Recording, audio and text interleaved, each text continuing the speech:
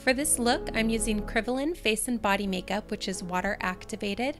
You can find a list of all of the products I used, as well as where you can purchase them down below in the info box. The first step is going to be to dampen a sponge and apply your metallic white. And make sure the sponge is pretty dry because you want to get a soft, cloudy effect, and that look is achieved by using a drier sponge.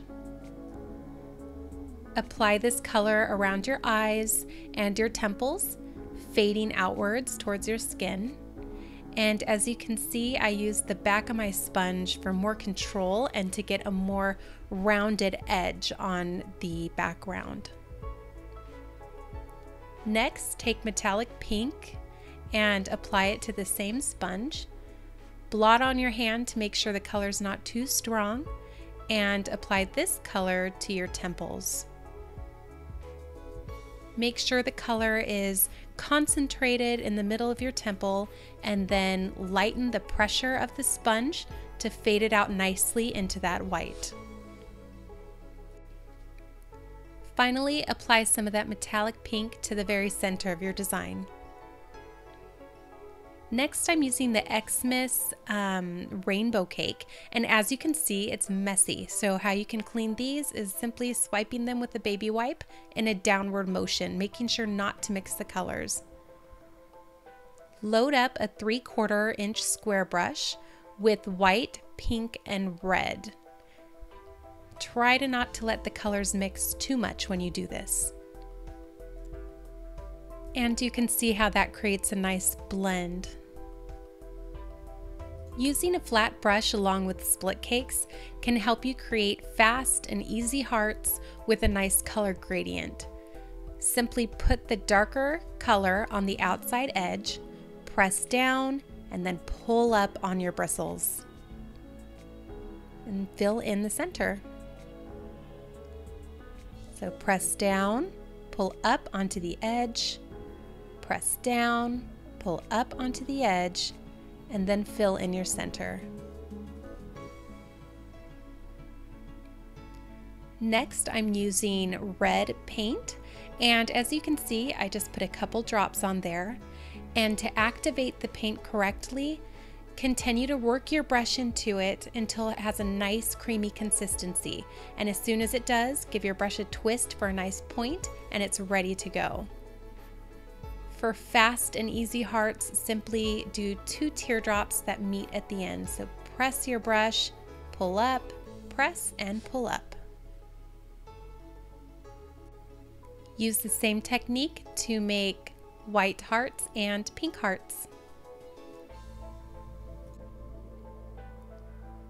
To help give the hearts more definition, you can take the colors that were on the outside of your square brushes. So where there was pink, use pink, and where there's red, like here, use red to give your hearts a quick outline.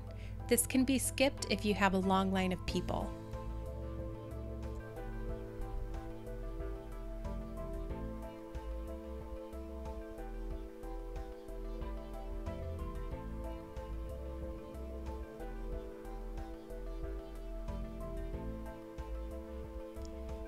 Add a few highlights with white paint and a thin brush. This is a number 3 Mark Reid brush. Remember to follow the curving edges of your hearts along their outside edge.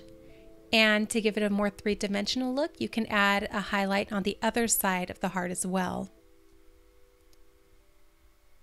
And of course, the design wouldn't be complete with some starbursts here and there to make it look more sparkly.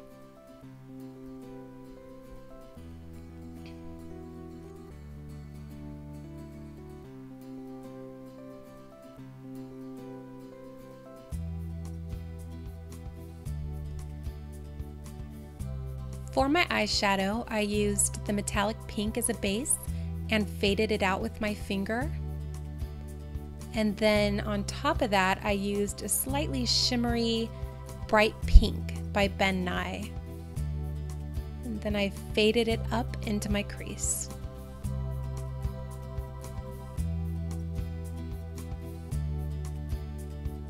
Using a pointed crease brush, I took a little bit of red and put that in my outer corners.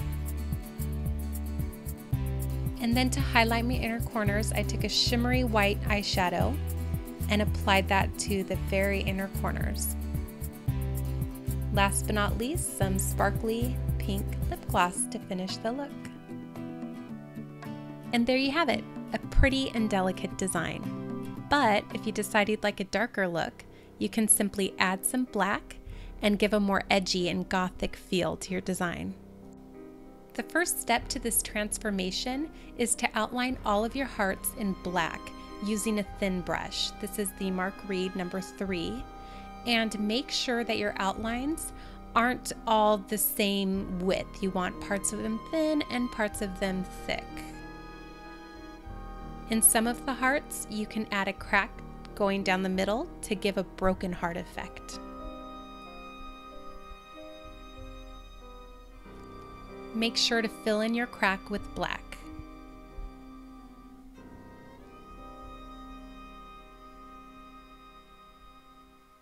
Continue outlining all around your design. To darken up the eyes, simply take a pointed crease brush and smudge some black eyeshadow into your crease.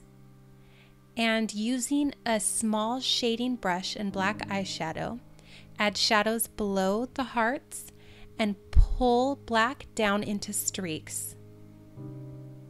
Do the same under your eyes, smudge the black, and pull the shadow down into streaks to give the illusion that you are crying.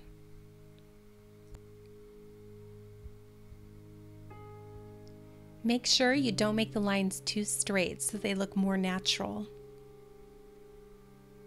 Finally, use some black face paint to darken your lips. Make sure the black is more concentrated on the outer corners of your lips. And dab a little bit of pink eyeshadow into the very center. And you're done. You have your nice look